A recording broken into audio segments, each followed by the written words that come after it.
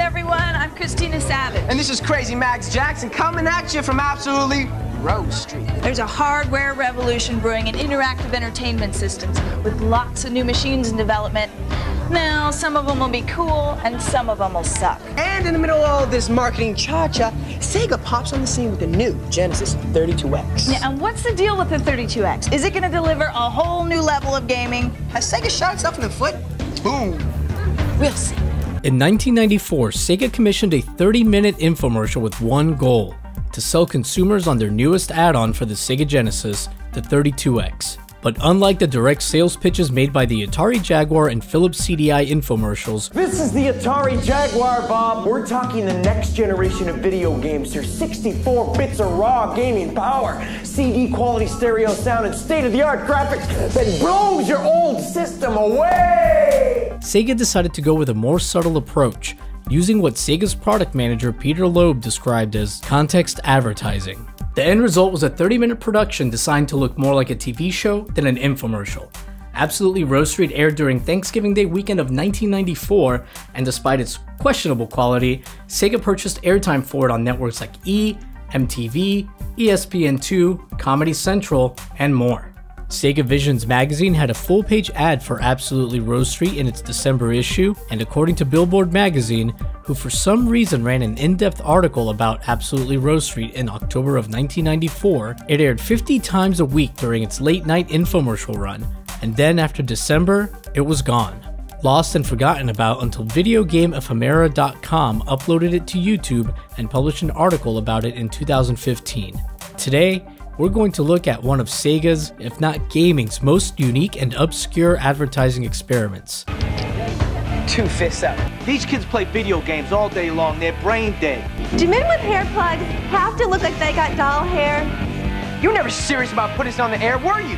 Well, I feel the least Whitehead deserves is a slow, painful death. This is the story of Sega's strange infomercial, Absolutely Rose Street.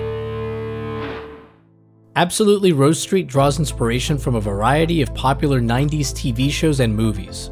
Its story is part Wayne's World, the setting is part Beverly Hills 90210, and its characters are part Saved by the Bell. Sega hired LA ad agency Patrico Sinaire and Impulse Productions to create the story as well as produce Absolutely Rose Street. In fact, the show's end screen even says that Absolutely Rose Street, as well as Game Beat, the show within the show, are trademarks of Patrico Sinaire / Impulse. I tried to find some more information on Patrico Sinaire as well as Impulse Productions, but I really wasn't able to turn up much on them. It's almost like they did something in the 90s that they were so embarrassed about that they disappeared off the face of the earth. And that's not a joke either. Patrico Sinaire was founded by Gaspar Patrico after he left the DDB Needham ad agency in December of 1993. There's no mention of his Patrico Sinaire ad agency on his LinkedIn profile, yet the next company he co-founded is listed. To be fair, after watching Absolutely Rose Street, it's hard to blame him or anyone else for the omission. The plot of Absolutely Rose Street centers around a group of young 20-somethings who are trying to save Game Beat, a TV show that they produce about video games. Our villain is Joe Whitehead, Your show sucks. an evil TV producer who wants to get Game Beat cancelled so that his girlfriend, Stella Lightwood, can have her show take its place. Stella is your stereotypical ditzy blonde and is perfectly played by actress Melissa Young, who I immediately recognized from one of my favorite episodes of Star Trek Deep Space Nine, Our Man Bashir. Her boyfriend Joe Whitehead is played by Eddie Mecca, who is best known from his roles on Laverne and Shirley, Fantasy Island, and The Love Boat. Eddie is still actively working today and has amassed a pretty lengthy resume. The Game Beat show is hosted by Christina Savage and Max Jackson. Max is presented as a bit of a stereotypical hothead. He overreacts to most situations, makes the group's troubles about him, You're acting like a baby, Max. Yeah, well, maybe I am. and as we'll see later, comes off as a bit of an idiot. He also wears earrings, which in 1994 denotes him as the cool bad boy. Christina, on the other hand, is written as a strong character. She's the glue that holds the team together. She's smart, resourceful, and the de facto leader of the group. She's way too intelligent to ever date someone like Max, so naturally, Max is her boyfriend. The Game Beat team is rounded out by Jim, the cameraman, and Cody, who handles the sound. That's really all there is to say about Jim and Cody. They don't get too many lines and aren't really fleshed out as characters. Jim was played by Dex Elliott Sanders, who's gone on to appear in a bunch of stuff, and Cody is played by Archie Kao, who went on to co-star in CSI for 11 years. I wasn't able to find any information on the actors that played Max and Christina or their careers after Absolutely Rose Street.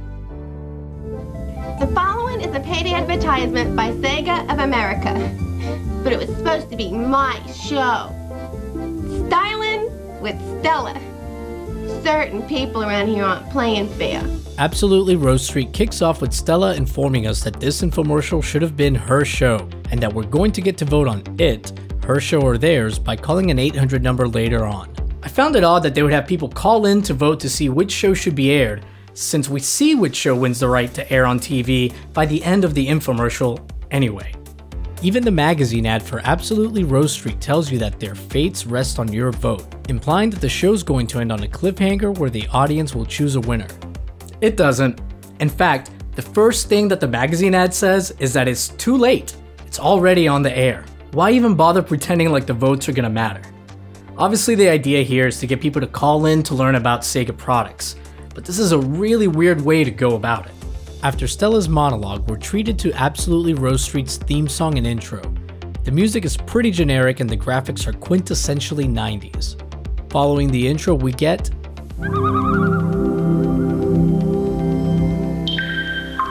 a commercial. That's right, this infomercial has commercials within it. It's a mix of public service announcements and Sega commercials, all designed to make this feel more like a regular TV show than a 30-minute infomercial. Finally, Absolutely Rose Street really starts. Stay tuned next week when we review Nintendo. You want me to produce that? It stinks. It's video crap. After the commercials, we see that the station manager is screening an episode of Game Beat for lover of all things Stella, Joe Whitehead. The episode conveniently cuts off just before Christina finishes saying Nintendo. Joe tries to convince him that it's a waste of time and that they should instead be airing Styling with Stella. Our unnamed station manager tells Joe that Game Beat appeals to the demographics a sponsor is after, and after insulting gamers a few times, Joe begrudgingly agrees to work on the show. Deep down, I got a feeling for these kids. Deep down, it's probably gas. Joe then pays a visit to the Game Beat's crew, who appear to both work and live in the biggest apartment you've ever seen. Both sides are pretty aggressive towards each other, with Christina coming off as the sole voice of reason here. Your show sucks. Who asked you? Hey, look, I'm gonna give you punks the bottom line. Either get your show in gear, or we're gonna replace you with more responsible programming. You got that? On the station that brought us Senior Citizens Tag Team Wrestling? Max. No, you said help. So what'd you have in mind? Yeah, I can use some new cameras. Yeah, and how about some new deals for prototypes and games to review? And travel so we can get out and talk to some people. Despite living in a multi-million-dollar building, the Game Beat's crew wants a bigger budget. Joe tells them that they need to work with what they have and gives them an ultimatum. Joe's not-so-dastardly plan appears to be to just let them turn in a show next week, fully expecting it to be so awful that the station manager will have no choice but to cancel them. At least that's the impression we're left with. After a fairly mild tongue lashing from Joe, just about everyone except for Christina is ready to give up on Game Beat and get regular jobs. Max takes the opportunity to one-up everybody by bringing up his daddy issues because Max needs to make this about him. Yeah, I can just hear my father now. I told you so. You should have gone to school. Whatever. I guess he was right. But like I said, Christina isn't giving up. So just like that, Max.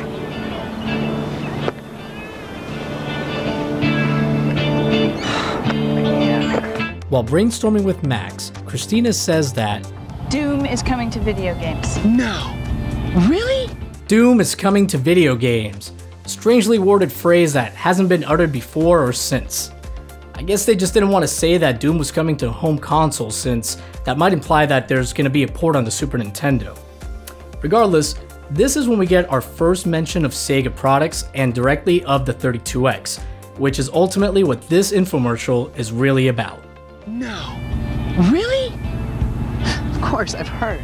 All right, so you know about it. But I've been reading and hearing about it in bits and pieces. The 32X, the Thingo adapter for Genesis. Right, it's like a turbocharger.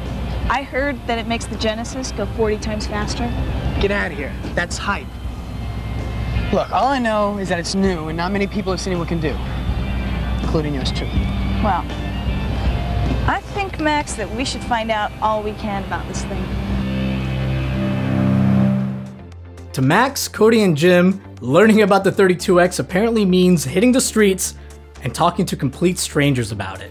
Some of the kids that Max interviews bring up some serious concerns about the 32X and what effect it could have on the Genesis. I'm wondering, will Genesis die out? Yeah, I'm worried that they might make the Genesis games obsolete. Unable to answer their questions, Max begins hyperventilating. I just wonder if they're going to carry on the line. I don't know why Sega thought that bringing up these concerns and leaving them unanswered this early in the show was a good idea, but we're about 8 minutes in, and so far we've been given more reasons not to buy a 32X than to actually purchase one. Christina is at least doing some research into the 32X. She emails Sega executive Brad Granger about the 32X and receives a reply via IM. You know, just like real email replies. Thank you for emailing Sega. Your message is being forwarded. I'm being blown off by a computer. Christina decides that the best course of action here is to send another, much creepier email to Brad. I cannot find you. Who are you? Where are you? Wherefore art thou, Romeo, Juliet, Savage, Game Beat? Somehow, an email that would normally result in a restraining order gives Christina access to a bunch of secret Sega information.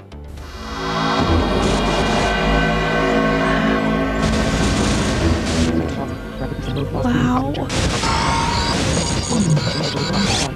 I hope he has a sense of humor. After a Crash Test Dummies commercial followed up by a Sega Game Gear ad, we see Christina visiting Sega Studios. We're also asked to vote on Stella or Game Beat, but there's no way to actually vote provided. Apparently the 32X does not make your building more secure, because Christina just walks right on in, straight up to Brad Granger and Sam Nicholson. Now, as far as I know, Brad Granger is a fictional character, but Sam Nicholson was the actual producer and director on FMV games Tomcat Alley, Midnight Raiders, and also worked on Surgical Strike. Brad, who's rightfully angry and probably a little confused, tells Christina that he wants nothing to do with her. Look, I don't know how you got in, but you saw some stuff that you weren't supposed to see. Sam, possibly high on the fumes of 90s FMV games, decides to just completely ignore Brad's wishes. So, can you talk about any new games you've got coming up? Well, this is Midnight Raiders, which is a great game. Lots of helicopters and pyro and some really cool That's stuff. great. Max will love that. Now, how does the 32X affect live-action CD games? Well, the 32X is great. It makes it more like film. It's got better graphics, better sound. Great. Better graphics? Makes it faster, doesn't it? Yeah. Yeah. This somehow leads to Brad and Christina using lines from Shakespeare to argue. What man art thou thus be screened in night, so stumblest on my counsel? Well, by a name I know not how to tell thee who I am. So you like Shakespeare too? Only a literary jerk would use the bard for trigger words. Oh, touché. Will the 32X make Genesis and Sega CD systems obsolete? No, quite the contrary. Hey, building up to multiple word answers here. All right, look. Maybe I can show you a couple of things. That'd be great. So Christina convinces Brad to help her out, and I'm left to wonder what exactly is it that Christina sees in Max anyway. We then get our second game developer cameo when Doom's American McGee promptly lies to Max about how great Doom is going to be on the 32X. Now, American, the first question I'd like to ask you is probably, how well is Doom going to convert from the PC to the 32X? Converting Doom from the PC to 32X was a really smooth transition. The game remained pretty much the same. All the key elements are still in there. But the graphics, are they going to be there? Graphics are there, the speed's there, everything's there. Back at the Game Beat mansion, Christina shows up with a 32X and several 32X development cartridges. And here, my brother game freaks, I give you the future. After an acting career destroying montage,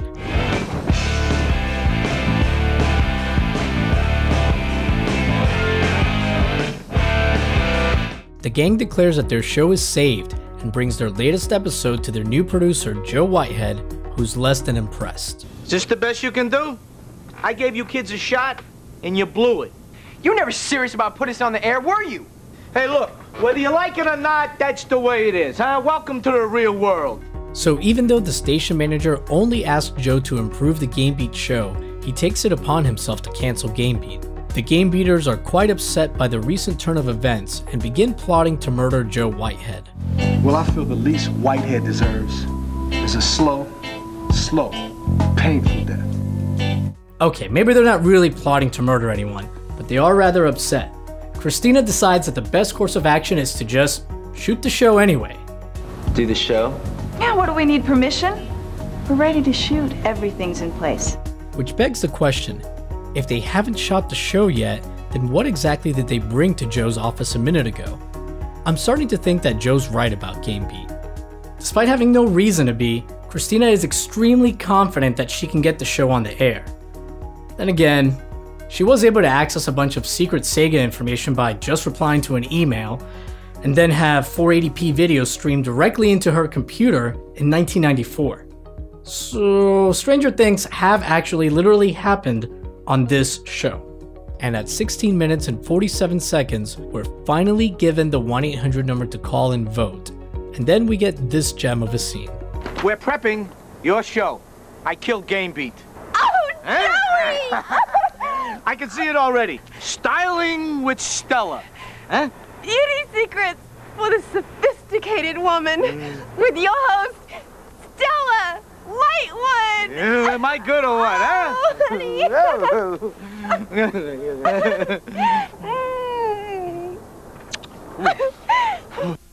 I need a job when I grow up. I need a future. I need to laugh. I need to have fun. After a very 90s, in-your-face anti-drug PSA, we get a preview for Stylin' with Stella, and honestly, it looks kind of fun. Do men with hair plugs have to look like they got doll hair? And ladies, tips for power hair in the office. Check it out next on my new show, Stylin' with Stella. GameBeat's big plan to make their show more exciting is to throw a party and rename the GameBeat mansion Absolutely Rose Street. The show is still called GameBeat, just the place that they live at is called Absolutely Rose Street. The name is never explained and it never comes up again. At this point is where we really get the hard sell for the 32X. See, the 32X is no brainer. You just plug into the Genesis, like so, and for 160 bucks, you're onto a whole new level of gaming. Also, Max finally answers the question that caused him to nearly suffocate 15 minutes ago. Now, we started the show with a question. Is 16-bit dead? Dum, da, dum, dum. Does the 32X kill it? It's alive! You can't kill this thing! Now that's character development I haven't seen since Hulk Hogan's Thunder in Paradise. From here, Max and Christina show us several 32X titles, and even compare the 32X to a PC when talking about Doom. And for all you Doomers out there, now you can play Doom on the 32X, and hey, it's as fast as a 486. Remember that Sega executive from earlier, Brad Granger? He's here watching from a dark corner for some reason. GameBeat wraps up shooting their show, and Christina convinces Brad, who again, is a Sega executive with a huge salary, to break into the TV station and put the new episode of GameBeat on the station manager's desk. His office is 2 doors down from the lobby on the left. Just, put it on his desk. Well, just like that? What if somebody stops me? Improvise. As he's leaving, Christina tells Brad, Hey, you look great in a uniform. Even though he's wearing a business suit. Brad's face here says it all. Brad's new life of crime is off to a superb start. He drops off GameBeat's video in a case labeled Styling with Stella. Somehow the GameBeat crew edited in the first minute or so of Styling with Stella into their own tape. At least that's the only explanation I could come up with, as we see Joe and Stella watching what they think is Styling with Stella's debut from home. You look great, sweetheart. You look really good. Joey! What the hell? Is it gonna deliver a whole new level of gaming or a whole new level My show! My show! Joey! Wrong show, wrong tape. For some reason, Joe thinks that he's going to be in trouble with his boss, even though the new and improved GameBeat is exactly what the station manager wanted him to produce. Look, I can explain everything. Great show, Joe. Oh, the sponsors loved it, loved it. We've been getting calls all day. I don't know how you do it. You must have a way with kids. Yeah, that's it. Oh, my God, what a great show. I think we've got a hit on our hands. I want you to produce 26 more. Here, have a cigar. By the way, the sponsors loved the joke about the bimbo. What a stroke of genius. Leave her in. Would you? So in the end, the station is happy, GameBeat keeps their show, Max and Brad even make up and do this weird thing where they high-five each other's forearms. Unfortunately for Joe, Stella isn't happy with being just a guest star. Look, honey, come on, honey, sweetheart. Joey, you said trust me.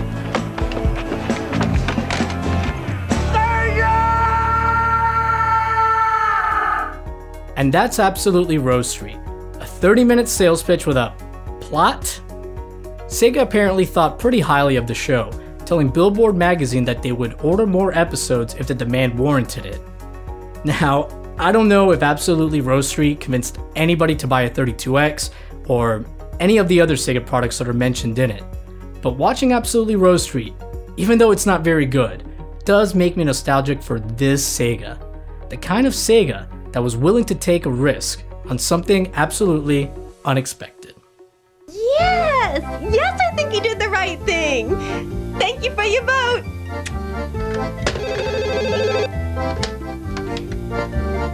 GameBeat? Wrong vote, bub. Thanks for watching. This was obviously a departure from my usual documentary style videos, but don't worry, the next video will be the full-fledged X-Band documentary. I'm gonna leave a link in the description below to the full episode of Absolutely Rose Street that's on Video Game Ephemera's YouTube channel, and I'm also gonna leave a link to their original 2015 article. If you enjoyed this video and want to help my channel grow, please consider sharing it on Reddit or other social media websites. You can reach out to me directly on Twitter @WrestlesGaming, and if you want to support the show monetarily, you can do so on Patreon at patreon.com/wrestlingwithgaming. But most of all, thank you for watching.